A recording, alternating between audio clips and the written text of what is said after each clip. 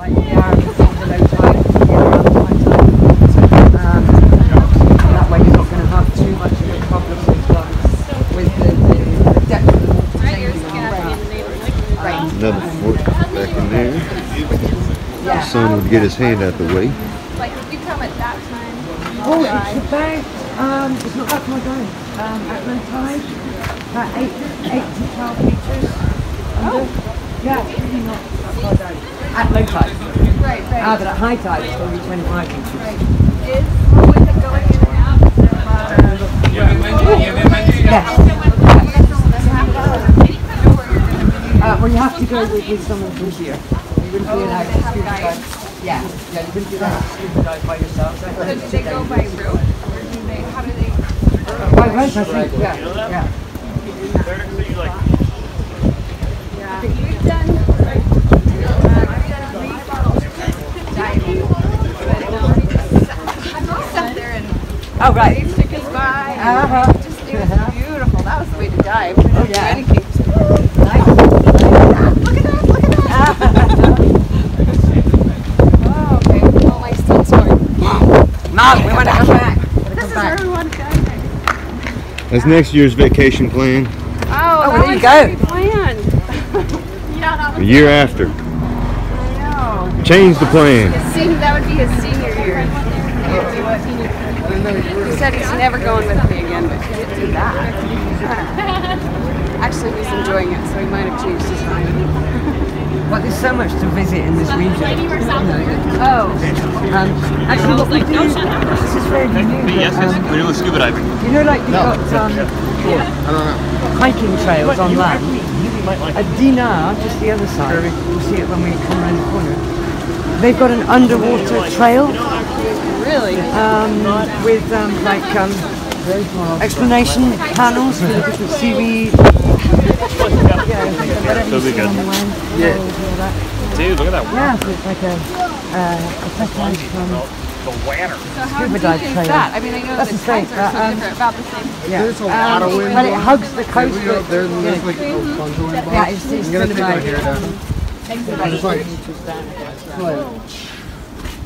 all right.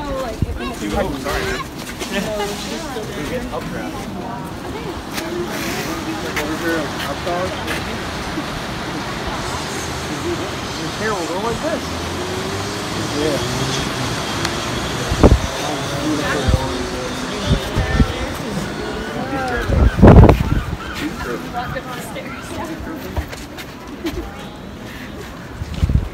The next little section of the country walls are actually the 12th century walls.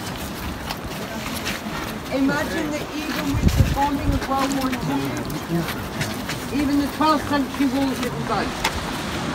So this little island city was never ever successfully attacked.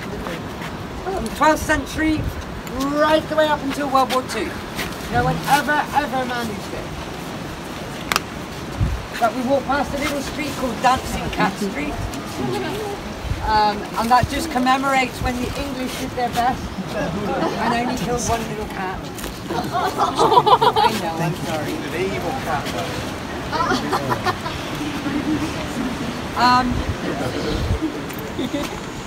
Off the next beach is where you learn how to sail here.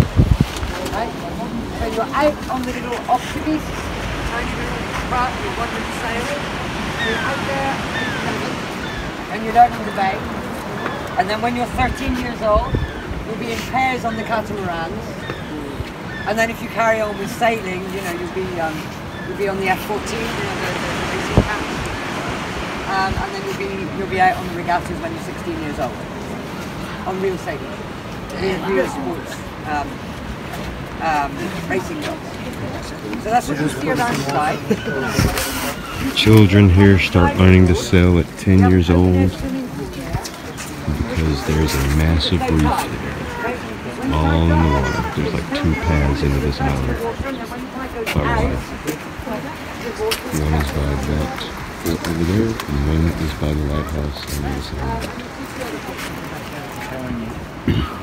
I can't stop on the next section, it's really narrow. try and stay in super. She said sailing is part of the regular education here.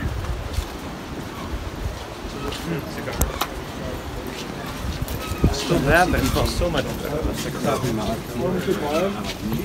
If you say so. Yeah.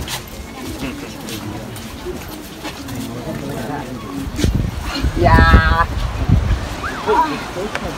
So across the way there, that's where they got the underwater around the cove there, around the reef there. That's where they got the underwater Archaeology?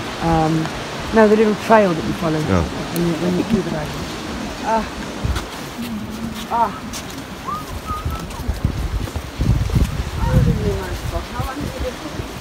Lucky you. 1989. What is, Where were you from before that? Well, my parents are from Jersey, not the islands up here. I was born in Plymouth. Jersey, Britain. Oh, she wasn't thinking about the So pool. how many for Malo Beach? Oh my god. I mean, how many years? Well, it's a region of France. So yesterday when we drove across the from about that same, from east to west, it's about the same. It's about the same. The exact What's number the of square story- kilometers I wouldn't quite know, but what's the story with the staircase to nowhere out there? that's the swimming pool. That's Diving board. That's the diving board of the swimming pool. Just covered by water? That's right, yeah. High tide is covered by water. Low tide, I think I can see the outline actually. all around it. I think I can. Yes, that's the swimming pool. When the tide goes out, the water stays in the pool. That's cool. So we've got a really safe place for our kids to swim. When the tide's out, it goes way out. It's dangerous to swim, you'd be in the shipping tide.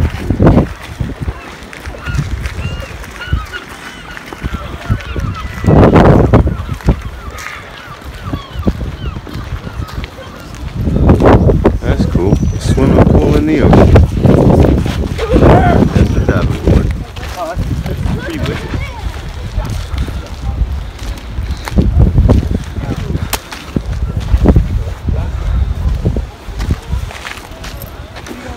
You mean a picture over Robert Surkoff? Surkoff. He's our last privateer. That's privateer, alright.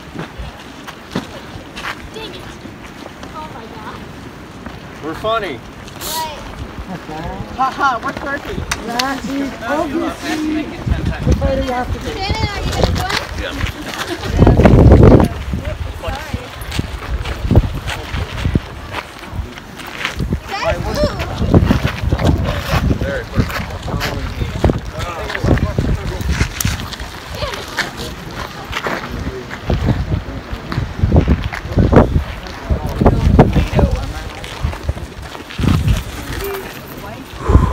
Hungry, y'all. Spent so much time at Mont Saint Michel, I didn't get to eat lunch. Too busy looking at castle shit. This is an impressive statue here. Bronze. Okay, do you think we'll have enough? Let me show you this. Can you all see that? Can you all see that world map? Yeah, no. Everything in white on that world map, all those lines in white, those were the voyages of men of St Malo. Okay, so to begin with, when we're still 13th, 14th centuries, as I said, we're going to be the middlemen between North and South Europe. Okay, we're going to send you down to the Mediterranean when you're 13 years old, or up into the Baltic.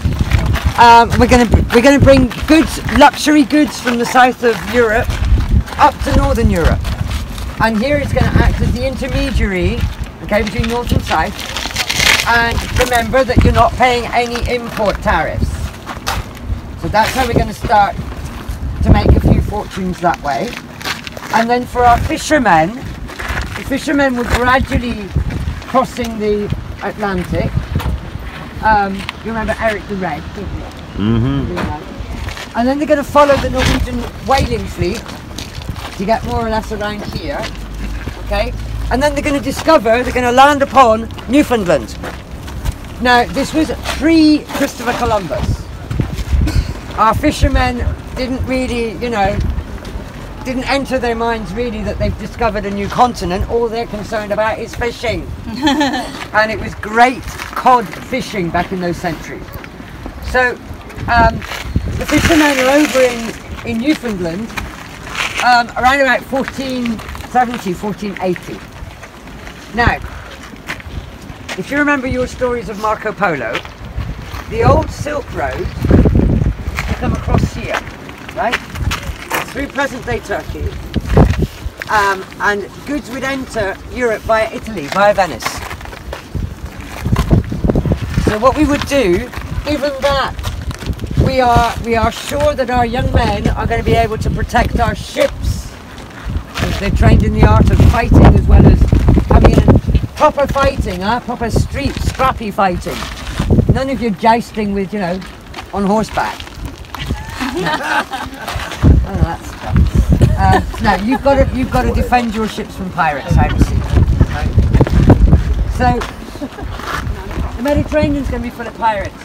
As long as you can protect your ships and you can come into the Mediterranean, you can then pick up all these luxury goods from Asia and you can bring them back through the Mediterranean, around the Atlantic and up to Northern Europe, and you are going to undercut everybody else.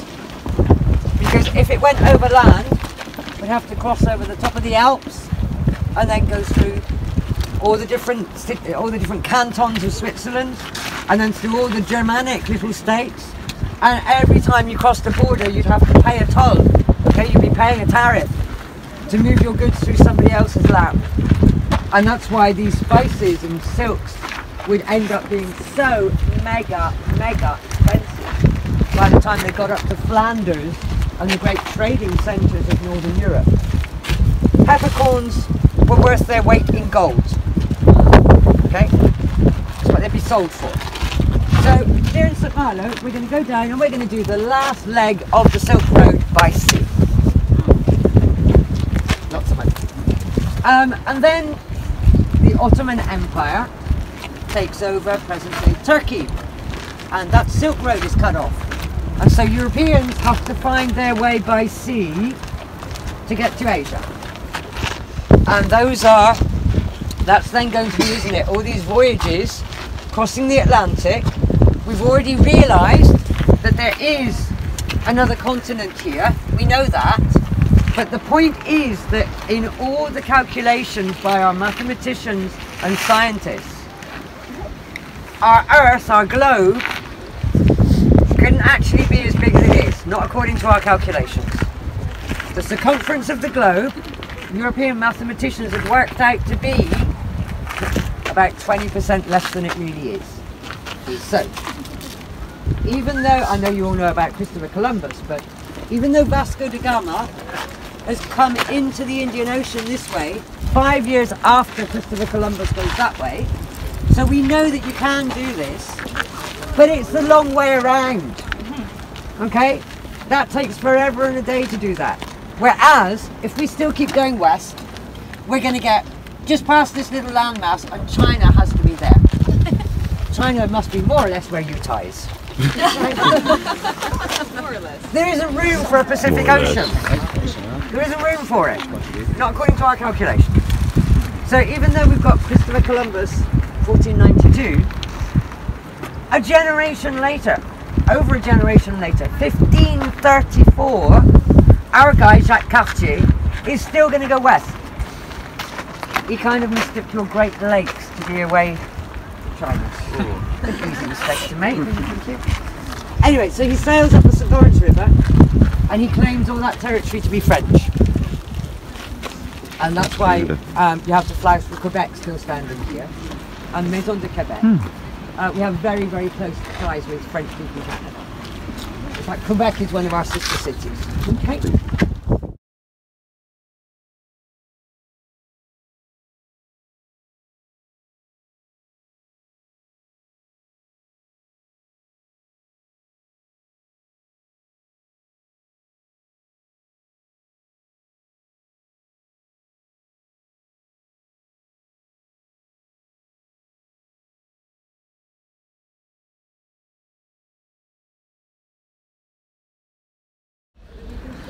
Europe in general, from your country, okay?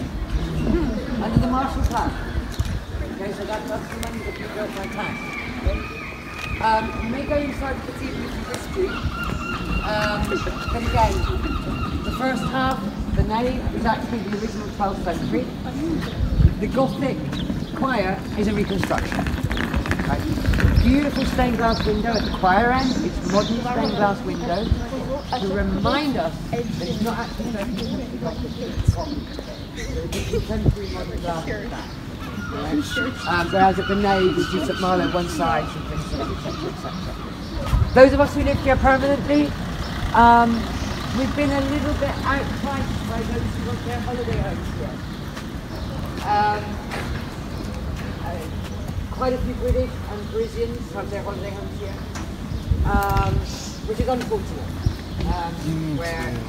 We're certainly You need to get one of those handles for your videos.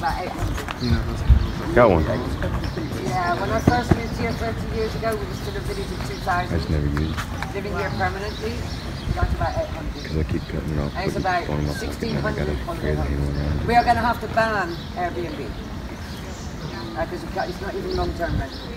It's investors coming in, buying apartments up, and only using them for Airbnb. Which means that our youngsters they can't afford to buy an apartment here anymore, and now they can't even rent one. And it's destroying the city. Barcelona's banned it, and we're going to have to do the same. Yeah. So, that's the way of the world. But anyway, I'm going to take you around the back of the cathedral so that we're back on the main street so that you get your bearings.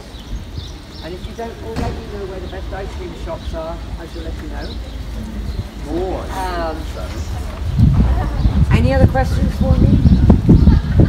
No? Alright, come on. You're welcome, my pleasure. That was basically exactly what you said.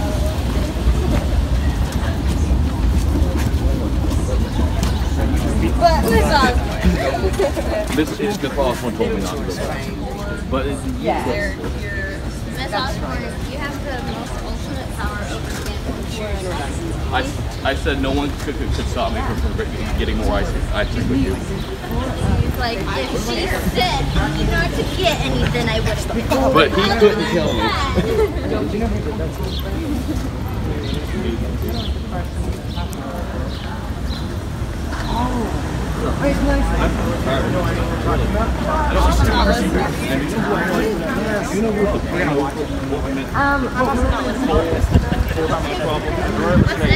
No.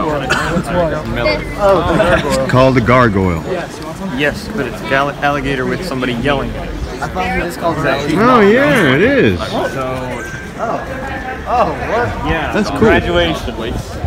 Conclusion. How many calories did you lose? Probably about 50. I thought you were talking about the one that's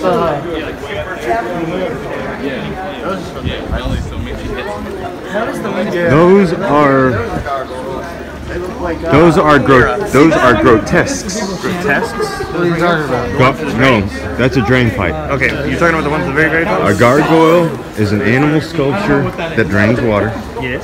A grotesque is an animal sculpture that's just there. I think Like that thing right there. Chimera stuff looks like, oh yeah, that one. Those are grotesques from the look of it.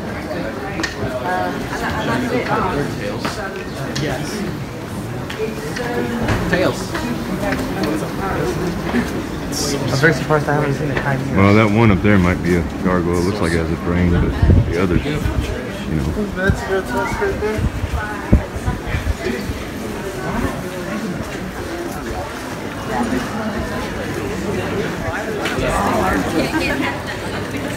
I think we might.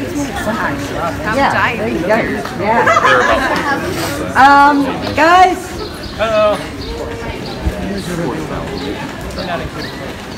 I'm going to hand you back to Damien. I think actually you might end up just meeting here.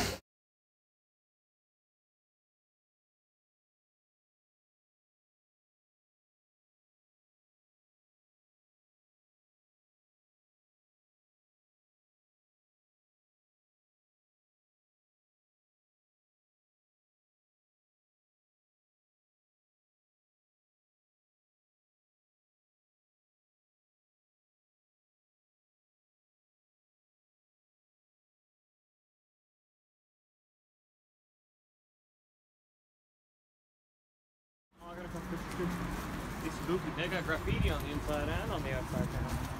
Would y'all go in? That looks like a recent pack. Looks like a haunted house, don't it? Mm-hmm.